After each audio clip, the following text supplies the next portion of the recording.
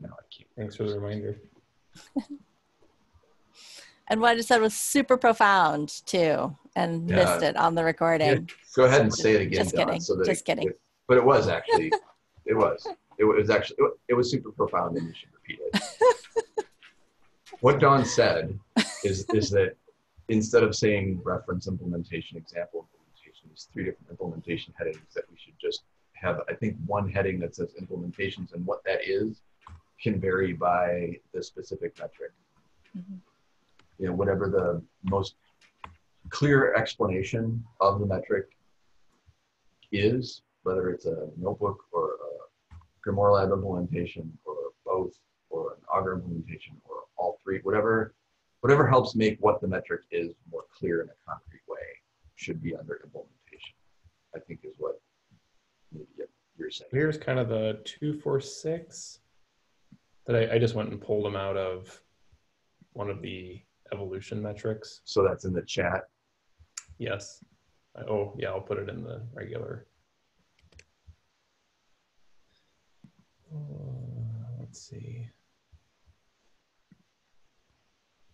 Oh my gosh, what am I doing?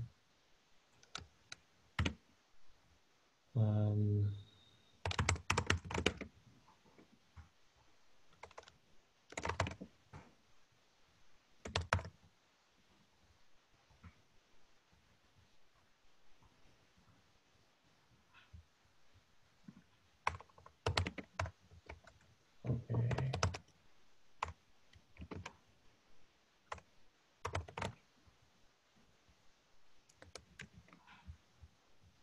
So I just put it in the Google Doc. That's the current structure. Let's say evolution was using. So this is for the type B, I suppose, template. Mm-hmm.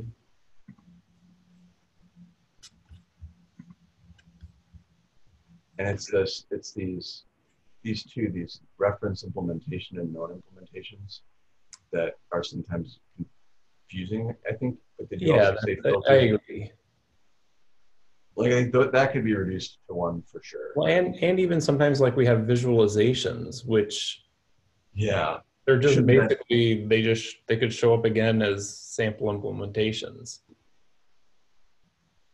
And I think filters are important, because that and visualizations, I think, could be under implementation. Like if we had one implementation heading, there could be a subheading in there for visualizations, and I think that would be more clear, because filters are actually something. And you guys, somebody tell me if I'm wrong. I wish Jesus was here, but what we had this discussion about whether they call it a filter or a parameter way back when. And filters are essentially the expected method inputs, essentially, that you would be able to provide a tool to get a subset of data showing that metric, right? So common filters are repository, date range, things like that. And I think it's very different than filters. And so, I mean, than visualization. So I wasn't there for the discussion of merging those headings. Oh, but I don't know that anybody was. Okay. Or we all were. It's one of those things that I just kind of think organically came about. So I mean, I feel like I'm talking a lot on this call, which is weird, but I think filters should stand on its own. If I was to make a change, I would say filters can stand on its own, because it is a very specific thing with a very specific purpose. And visualizations and implementations could be a heading, or even just implementations, and then it could have subheadings that were things like product implementations, or not product, but known, like basically Grimoire Lab, Augur, example visualization could be subheadings under implementations that serve to clarify in a concrete way what the metric looks like when it's done. And I think filters, it ends up being a subheading under filters and visualizations anyway. I mean, these are the ways that we want any implementation of the metric to be able to winnow it down. And it's typically at least by repository and date range. What are some other thoughts on this too? I'm curious. Can filters and visualizations just go under, like, as a sub-bullet under implementations? That's what it sounds like. A filter, ultimately the filter becomes an implementation. In the cases where we don't have an implementation yet, the filter is effectively a specification for the ways that you should be able to narrow the data set. So sometimes it's not implemented, but implementations, did you suggest implementations and filters, right? No, I was just saying, like, under implementations, like, we have the subsections for visualizations and another subsection for filters. We could. I wouldn't be opposed to that. I think I want it to remain clear that like the filter list is intended as, like, if you're going to claim that you're implementing the auger metric, that you're going to implement the filters that are enumerated in the definition. That's the only reason maybe I'm reluctant to take filters and put it under implementation, but that's totally pedantic, and I think it's probably just fine to do that. Okay. On my part, I think to a degree that kind of comes back. That kind of comes back to what Matt was asking early on. So, like, how much information do we really need to put in these documents? So filters are important for the auger implementation, but is it important for the metrics definition? So can we create another document? So actually, filters I don't think are important. Filters are important for, I think, essentially instructing anyone who implements the metric on what the filter should be. So Augur, Grimoire Lab, Joe's Python open source lab, anyone, it's like when we agree on a filter, the discussions I've been in have generally focused on the idea that the metric isn't helpful unless you can filter the data these ways. So it's more of a software requirement than an implementation. All right. Jumping back into pedantic mode. Sorry. Other people's thoughts on this? I don't necessarily think Kevin's wrong. I'm just saying my thoughts. Yeah, no, I had just put this out here, right? I'm just trying to think through this. And like I said, maybe the structure stays the same, but I kind of agree with Kevin. I'm not sure. I mean, if we think about the CHAOSS objective being to define the metrics and give good definitions for how we calculate a certain thing or how you would gather a particular metric, I'm not sure that, I mean, there are always going to be loads of ways that you can filter it, and they're super important to how people use them, but I'm not sure that it's really part of the definition. I don't know. I could probably be talked into it either way. I think that's where I am too, and I'm Kevin and Don are persuading me to think about it. That I think we should do that. I mean, those are. And we don't. I think about it way too on the technical, concrete level sometimes, and so I think what I'm hearing from Kevin and Don is they want to understand the metric that's not as important. So I can tell you, just like, this is purely anecdotal. There's no research behind this, but when I talk to people who take a look at the CHAOSS metrics, who are kind of looking at the metrics, oftentimes it's just, I was taking a look, like, this is the anecdotal part. I was taking a look at the metrics just to kind of see what's available to take a look at. It's not about how I would implement it. It's not about where I would source the data, but it's just to help me as a person kind of get my head around what are the things that are available to me and how might I think about those. So I think the work in the working groups, like, that whole question metric with the focus areas, that's been extremely helpful. I hear a lot of the conversation about that, but it usually stops about there when we talk about metrics. And then the whole deployment implementation part is kind of a next question. So in that case, it's really just about expressing a definition. Here are the things that are available. That's it. And here's why you would use it, like the objectives. Here's the description of what the metric is. I still think visualizations are great because here's an example of how you could take a look at this metric, meaning the implementations too. Gary, you're scratching your chin. You have thoughts on I'm this? going back and forth on whether someone who wants to understand a metric and comes to it, and I have no anecdotal evidence either way. I might have an N of 1. This might be a story that I'm replaying in my mind over and over again, just so you know.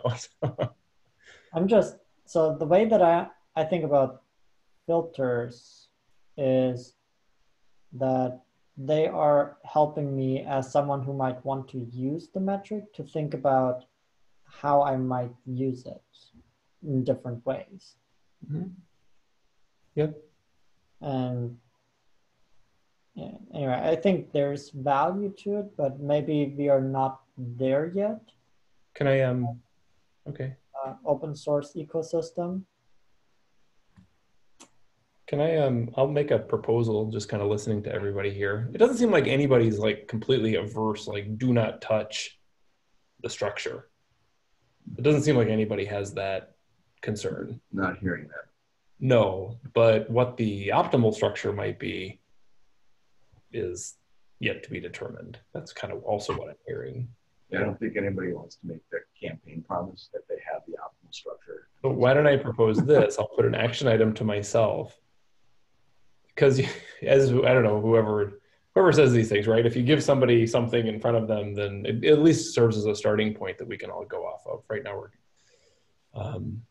we don't have something to take a look at. And so I'll propose a structure for the metric layout, the definition layout, based on what I'm hearing today, not just on what's in my mind, but what I'm hearing today. I'll also propose in that structure what are required headings, so basically some cardinality in this, and what are optional subheadings within each of those headings. Does that make sense? So like, for example, I am not saying this is the way it is, that a required heading would be description, a required heading would be objectives, and a required heading would be implementation. Those would be the 3 required headings as an example. And then underneath implementation, optional subheadings would be filters. Are you typing this somewhere? What's that? Are you typing this up? I'm just trying to. Yeah, okay. In our minutes. For some reason, I'm just more visual. So descriptions required, objectives required, implementations required. This is an example. Implementation required. So maybe I don't have to do this. And then under implementation, an optional head. Yeah, filters would be optional. You could include them if you'd like. Visualization. Yeah, references. Maybe that's required. I don't know. Optional, required. Yeah, definitely. There was a long discussion about whether they call it references or resources, so I don't think we should change it. Known implementations. And I have a comment on known implementations too. And then maybe, yeah, references maybe as a highest level heading, but optional. Resources though, because we had a long discussion with the evolution working group about whether it was references or resources, and we landed on resources. We landed on resources. So yes, something like that. So I don't know if you're all seeing this and what, thank you for typing that up, Georg. You're welcome. And tell Jesus I stood by our resources decision. So something like this. What So if we have The only thing I would say about creating subheadings for known and reference implementations is to then define, I guess we know what, I know what a reference implementation is. I don't know if everyone on the call knew what we intended it to be prior to call. So sometimes like what these headings are obvious, like description and objectives. Other times, I don't know that they are as obvious, particularly with, frankly, all the subheadings under implementation. So we might want to provide some guidance about what's intended under their visualization. Sure, and maybe they collapse. Maybe it becomes filters, visualizations, and known implementations, period. I mean, I'm okay with separate subheadings. I just think No, I get your point. Yeah. Okay. Georg, did you have a comment? I'm looking at the diversity and inclusion working group because they are the only working group that uses a different template. Yeah, Common might too, for some of the metrics that show up in Common. So basically, yeah. And so with this new proposed template, I see an opportunity to align all the templates. And what the diversity inclusion have is description, objectives. Those are the same. And then implementation, they also have, they just call it slightly different with sample strategies or strategies and success metrics.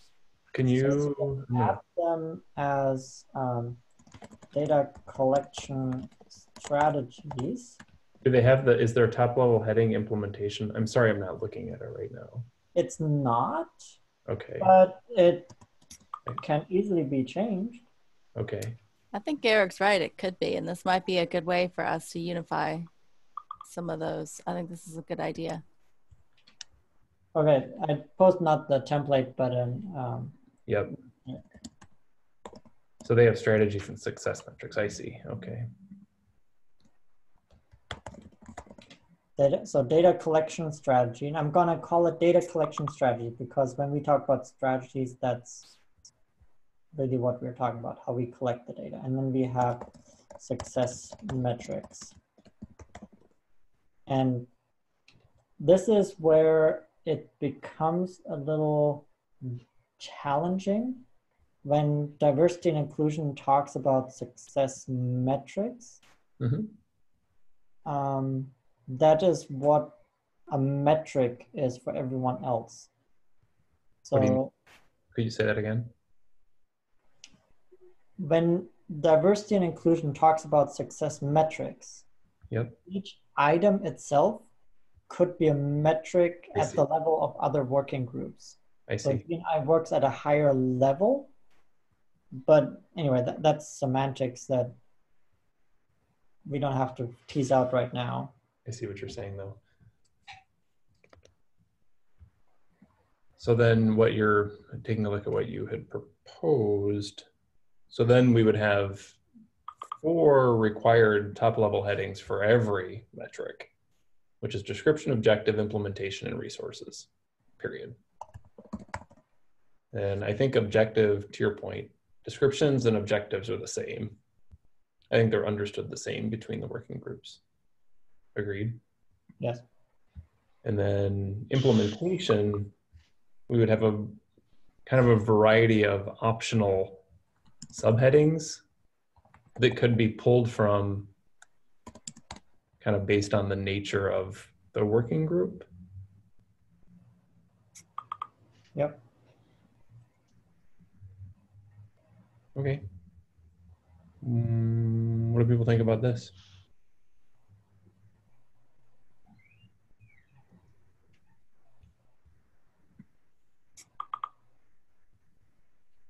Other thoughts on this? I like it. I think that makes the release considerably easier from my end, anyway. Okay, it's all about you.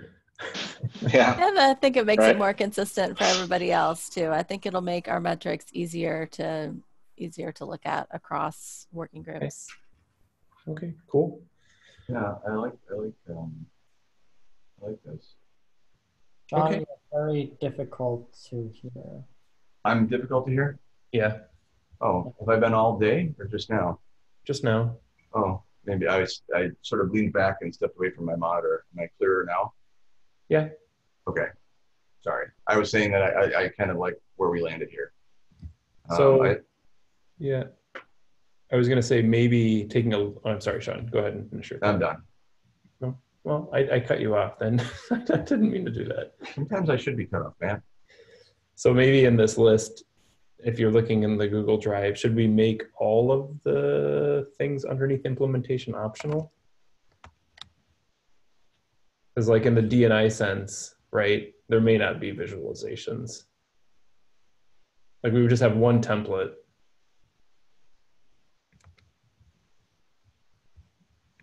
See what I'm saying?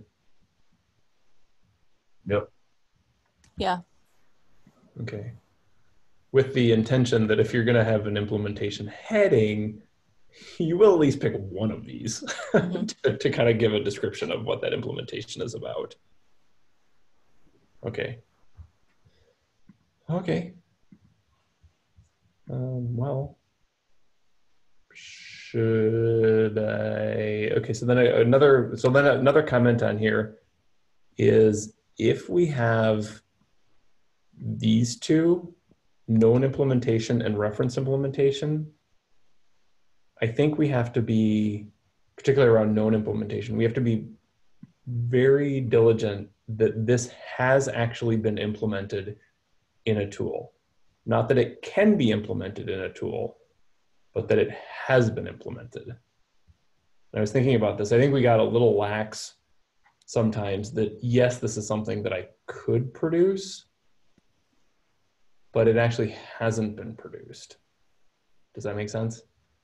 The difference between can produce it and currently producing it. That make sense? Yes. Let me make sure I understand that. So you're saying the known tool implementations would be it has been implemented in a tool. Correct. And reference implementation would be could be implemented in a tool, but maybe hasn't been yet. Well, this is where I get Or confused no? with reference. No, you got the first part right. Okay. So that if we're going to talk about an implementation, whether it's known or referenced, it has to exist. We can't talk about the potential for it to exist. That's not what these implementations are about. But I mean, is there a reason why we need to distinguish it? I mean, I'm not sure, like, people, I mean, this is just an example, right? I mean, whether it's really deployed in production or not, I'm not sure if that would make a huge difference to me as a consumer. Okay, you're just talking I mean, about that's just my thought. Like, I mean, it's great that, like, you know, like somebody, like some communities actually deploy this, but I mean, it's good to know, but I'm not going to use, it's unlikely that I'm going to use the exact same implementation because my community is different, or I'm using different data source, or whatever the reason Sure. is, right? I mean, I think the key value is that, hey, here's sort of an example of how you could like deploy this. I mean, there might be some customization needed for your community, but I think like, yeah, I mean, there's just a level of detail that I'm not sure if that's really needed, but I'd like to hear other people's thoughts too. But So my thought here was on visualizations, and hopefully I'm addressing your point here. That visualizations would give somebody who comes to the metric, kind of like what you're talking about, just a way to kind of get their head around what it might look like. You know, so just here's a visualization from Augur, or here's a visualization from Grimoire Lab. Right. The known implementation is if you actually want to deploy this kind of as is, Grimoire Lab does that for us. So that's what the known implementation is to me. So the visualization is something that I could just look at quickly on the document to just kind of get my head around what this is all about. But then there might be something to be said for knowing that this metric is actually deployed in Augur, Kibble, Grimoire Lab, whatever it might be. What do you think? Yeah, I think it's more clear. Ray, I don't know if that made sense. Yeah, or the other way we can do. I mean, I mean, we can do like, we can just call it implementation, use a generic term, and then if it's known, then we can note that, right? Like here's how it's actually implemented in Grimoire Lab, and I mean, otherwise you don't mention it. But I mean, I'm okay either way. But I don't want to have like too many categories under implementation. I guess that's the only thing I was concerned about. I mean, it's not a huge concern, but yeah. And I do have a hard time myself. I know you explained it, Sean, but kind of teasing out the difference between reference implementation and known implementation. I mean, I know what was intended originally, and a definition, like I could write up that I could write up the intended definition, and it could be included as an example with the template, right? Like, delete this, but here's what's meant. Apparently, I talk like a youper.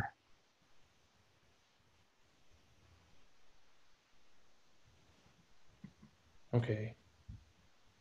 Personally, I think the level of detail that we need is a sample visualization that if somebody is coming to the page and just wants to get their head around what this could look like, the potential for it, and then just links to the tools that have actually deployed this thing being the metric.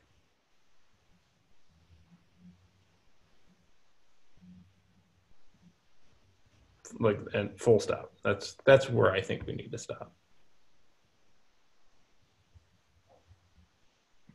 And I think that kind of addresses your point, Ray, which is keeping it simple. Yep. Here's what it could look like. Here's the tools that do it.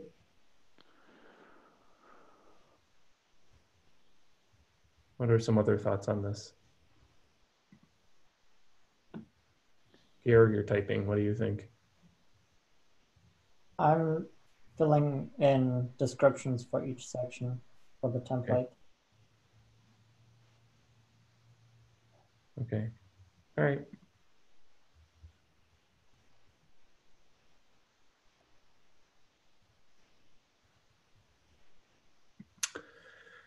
Okay, well, I'll at least put together I'll still put something together based on, basically it looks like I'm just going to copy and paste what Georg has typed and put it into a markdown, something that we can talk about next week. Maybe on the next week is actually the entire monthly call. So thanks everybody for the feedback on that. I did have one other thing. So I had reached out, if you recall, we had talked about working with an open source community to do metrics deployment. Do you remember this? So actually trying to deploy the CHAOSS metrics as published. And I'd reached out to Kate and she was happy to have Zephyr be part of that. And so she's connected me with folks at the Zen project as well, but I'll have to re-ping them. So the premise for those of you that don't know is we're really trying to take a look at how the metrics that we have released in version 1 can actually be used to generate really just even small one-page reports for a community, highlighting the insights that come from the metrics.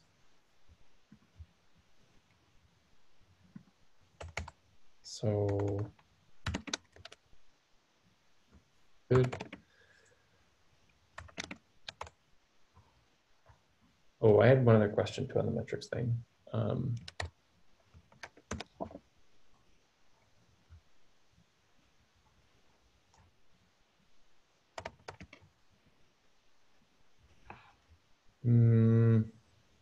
So just to confirm, right? So if we make a change to the template, it's just for the template going forward, right? Version 1 stays as is. Correct. I'm just confirming that we don't do anything retrospectively. I suppose that would be weird for a version release. Okay, that's fine. Kevin's got nothing going on, right? But I'm just kidding. No. I think though for version 2, maybe we should revamp the metrics that were released in version 1 into the new template. Say that again? As part of version 2, maybe we should revamp the metrics in version 1 into the new template and call them version 2 of that metric, or whatever it is you call that. I get what you're saying. And actually, that would hopefully be a fairly straightforward exercise, but yes. Okay. Yeah, exactly. Okay. Okay. Okay. Cool. Gotcha. Yeah, because if we didn't do that, then we would have we would actually have like 4 templates in version 2. Mm-hmm. Or 3 templates. Okay. That took a lot of time. Thank you everybody for your feedback on that. I saw somebody put CHAOSS.Con on here. Oh, yeah, sorry. I didn't mean to, like, that was just a reminder for myself. I mean, Matt, if you have anything else, I mean, go ahead. No, that's good. Everybody, that was super helpful. Thank you, everybody. Yeah, sorry I missed like a call for the past few weeks. I had like a crazy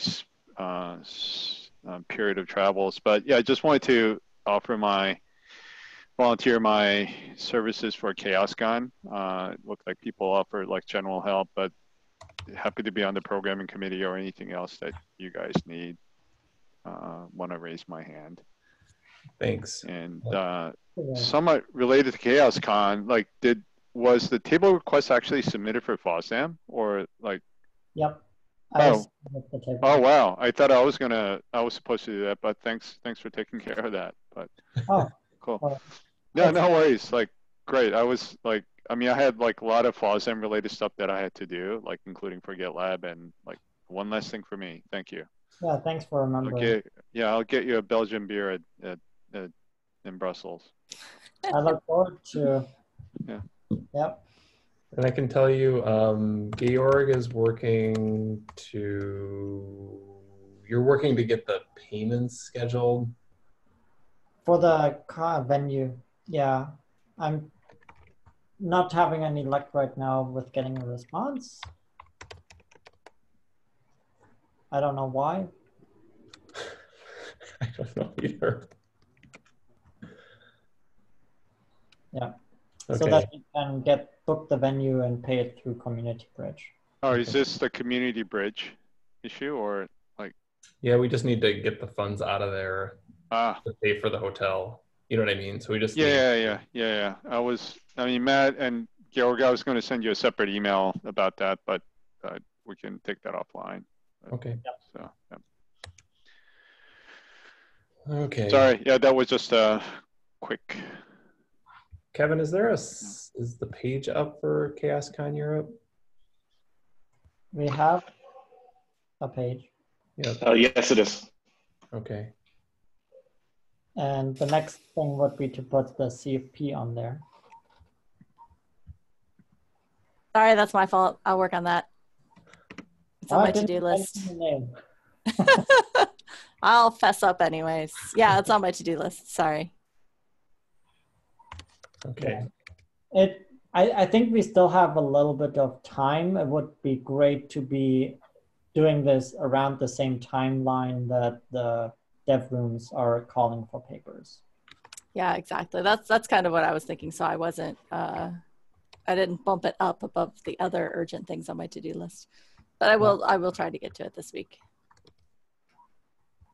Okay, and I'll start sending out the sponsorship requests this week too. I haven't done that.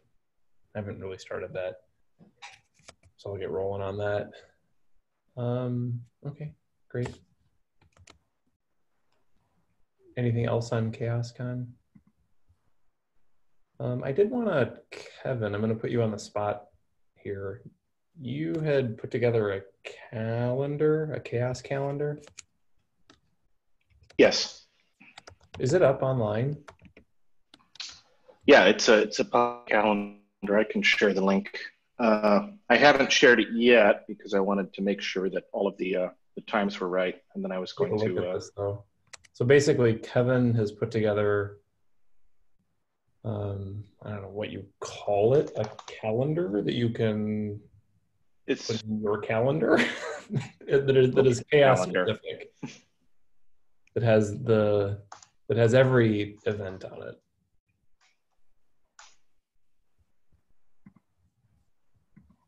Did you share it? No. No, I'm sorry. I generally get my email through my the Mac client, so I'm having to Okay. Wait. log in to the browser to get the shareable link. Continue talking. I'll share it in a moment. No, we're just waiting very patiently for this link.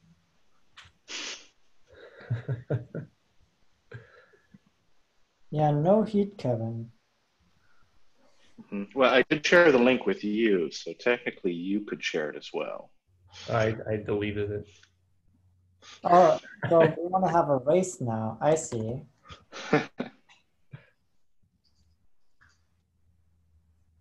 Actually, while I'm going through this, Sean, you need Okay, to. here it is.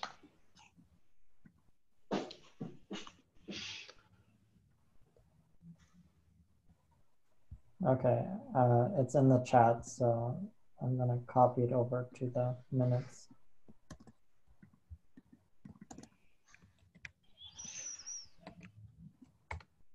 Sean, I also put something in the chat for you while people are looking at that. You might want to send a pull request to update your logo. Oh my goodness. That is quite outdated, isn't it? We've just. John, I cannot hear you again. I was mumbling, that's why. Yes, that's quite outdated. I should create a pull request to fix that logo. There is an issue created for that currently. Wow. You guys are good. Yeah.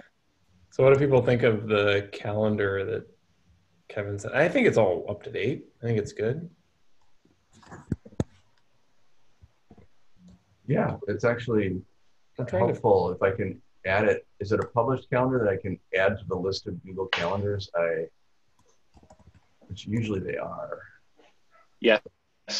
Yeah, it's a That's super public helpful. published calendar. So yeah, you can grab it now if you want. Yeah, because I basically keep. So if I go. What do people think about this? Because I know, like, Dawn, for Common, you had sent out, you know what I mean? You had sent out your calendar invite to specific people. Yep. Well, you still need to do that to get it on people's calendars so that people don't book over it. Adding an additional calendar to your view doesn't actually change that. So, I mean, It depends how many calendars you're willing to do at once. Yeah, I mean, personally, I still like to invite the people who I think are going to attend on a regular basis. Mm-hmm. Yeah. I think it's a good practice. Yeah, I agree. It's been helpful for regular attendees of the working groups that I'm in. And so that actually is still possible with this public calendar. If I were to give you edit rights, for example, you could go in for the common metrics group meeting and add a list of invitees to it. However, the calendar itself is still public and can be grabbed by everyone. I'm just going to share my screen here really briefly because. So while you're doing that, so Don, we're trying to find this like balance between being able to get these meetings on people's calendars just kind of generally, if they want to, but then also kind of to your point of inviting people specifically. So I think it's both. I mean, I think that what Kevin has is fantastic, and this is a really great way for me to like see what all the meetings are. In the lower, sorry, go ahead. Finish. Go ahead. I just wanted to share in the lower right where it says Google Calendar. If you click that, it gives you the option, and I've already done it, but it gives you the option of adding it to your calendar as one of the calendars that you monitor, which personally I find really helpful because like I have calendars for my research group and my kids and my wife. Like I have like 10 calendars, so I kind of know what everyone's doing. And having this is clicking here and just having it as being one of your Google calendars you can turn on, I find very helpful. Yeah, it is. It's super helpful. And I do that with loads of calendars. I have like the Kubernetes calendars and some other things like that. What it doesn't do is when, well, it doesn't block your calendar off. So me as an employee of a company, if I just use this calendar, people are going to book me in meetings right over top of these. And so I have to have it separately on my calendar as an actual calendar item on whatever calendar people try to schedule me on. And that's what I try to do for other people. And that's why I invite people to the calendar, partly so that they always remember it, but also because if if they're invited and that's the calendar that they use for work, then people won't book meetings over top of the I see. working Yeah. group. So like, Kevin, I think it would be helpful to give like basically everyone on this call, or at least all of the working group chairs, access to invite people from this calendar, because that would solve Don's problem and take it off of your list of responsibilities. Would that solve your problem, Don? I don't think so. Well, if Don could Just open, click your screen like, again. so yeah, hang on. So maybe Now I'll you just, can show us what you mean, because I think you're onto something. yeah. I agree. Okay, I'm sharing my screen again. It's only the CHAOSS calendar. But if I had edit rights on this meeting, I could then edit the list of invitees, and I could invite all the people that I normally expect, that normally want to be at these working group meetings. The ones in my case are evolution and risk, that I have a set of people that I have invited to a meeting on my calendar. And so giving a certain number of people the rights to edit this lets us have the rights to invite people or invite ourselves. And then that becomes an invitation on my own calendar as well. You know, another way that you could do it, also do it to get around the issue of it being on your own calendar, is at least on Google Calendar, you can like right click and do the copy to your calendar. You're right. Function, which I do Copy that. to Sean Goggins right here. Yeah. Just like that. So I do a ton of that just to kind of solve where you're after, Dawn, of just like, I may not care about all of the meetings, but there are certain ones I know I want to be on, and I can force those to be on my calendar. Yeah. But what that does not do is it does, when that meeting time changes or when some detail changes, it does not change on your calendar.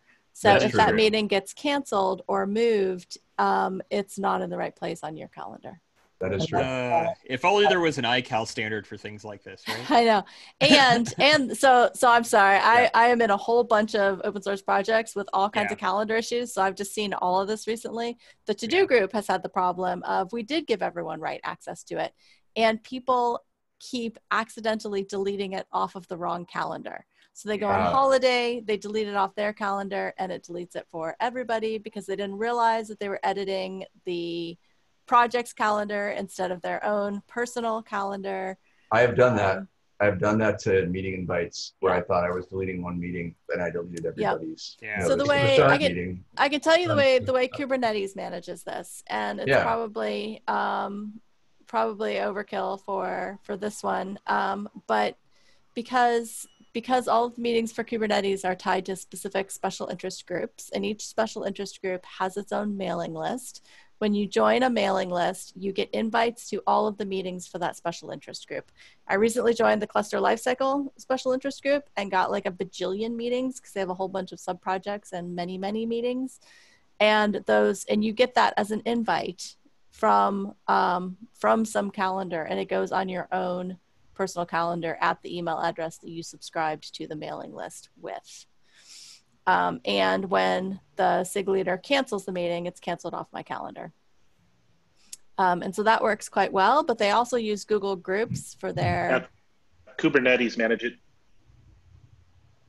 What's that, Go ahead, Kevin. I'm sorry, I was just going to ask you that, if they use Google Groups for their email list. They do, which is probably how that works. But it's also kind of overkill for a project this size because we don't have a million special interest groups. And there's a specific URL that people are supposed to invite to the calendar invite that puts it on the main calendar. And sometimes people forget to do that.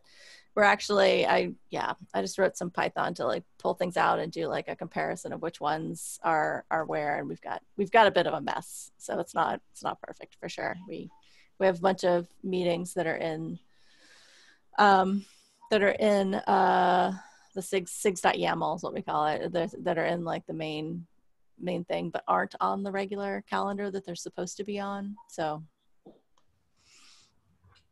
calendars are hard is the TLDR here.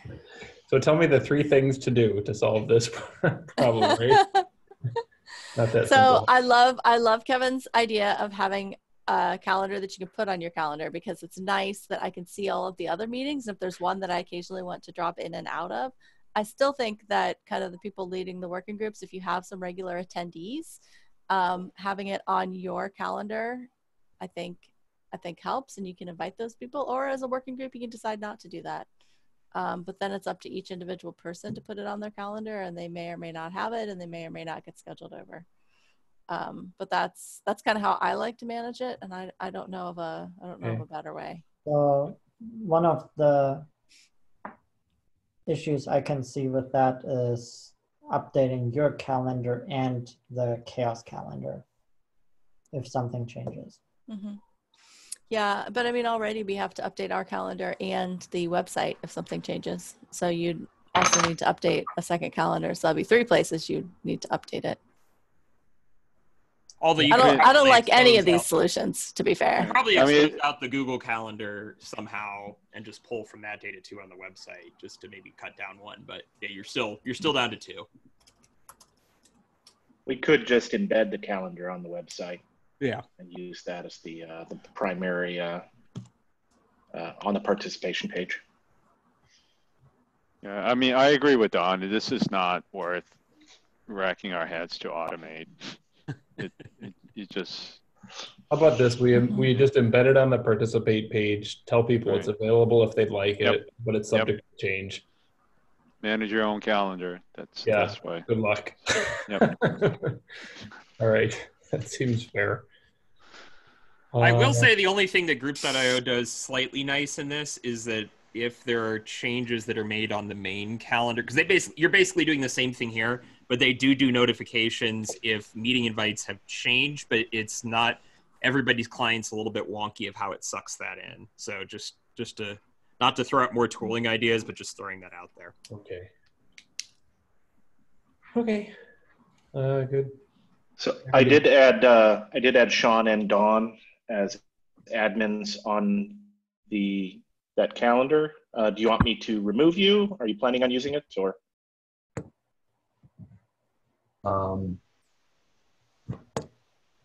I would say remove me, because the chances of me needing to update something are not outweighed by the chances of me accidentally deleting something. And I would say the same thing, that your Dawn's story reminded me of things I've done wrong in the past, and you don't want to trust me with something like this. To be fair, someone else should have admin access, because we don't want it to be just one person. Because of... Right. Yeah, I think right now it's Kevin, Matt, and I. Okay, perfect. Okay, so I think Kevin, it's making this available for sure. And if people want to use it, that's great. And possibly embedding it on the participate page. While we are talking about the participate page, I noticed that we don't have the software calls there yet. Oh, okay. So we do not. I don't know if we want to, now that we have a calendar, remove all of our different working groups and software calls and everything, just have the calendar as the source of information on where to find the meeting minutes, how to join, or if we still want to maintain it, and then we should add the software. I'm more inclined for the latter. Because I know Grimoire Lab has its own mailing list that is currently not on the participate page, and I believe Augur has a Slack channel that is currently not on anywhere on our website. I would probably Augur should create a mailing list. Personally, I like the look of this page. I think it gives a nice description of each one of the working groups. Yeah, I don't want to miss the description, because this is a more accessible way for people outside of the project to figure out which working groups they want to participate in than a calendar would. A calendar is just, I think, less accessible.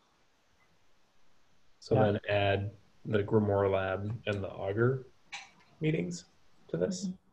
Yeah. Okay. Sean, if you see a need for a mailing list, for an Augur separate mailing list, then we can create one through the Linux Foundation. But just saying, the Grimoire Lab mailing list is not being used. So I don't know if there really is a need. It's a Linux Foundation mailing list, and it's not being used. Is your Slack channel open, Sean? Is it public? I have to even remember what it is. Okay. It is. I believe it is open to the public, and right now, I believe it's.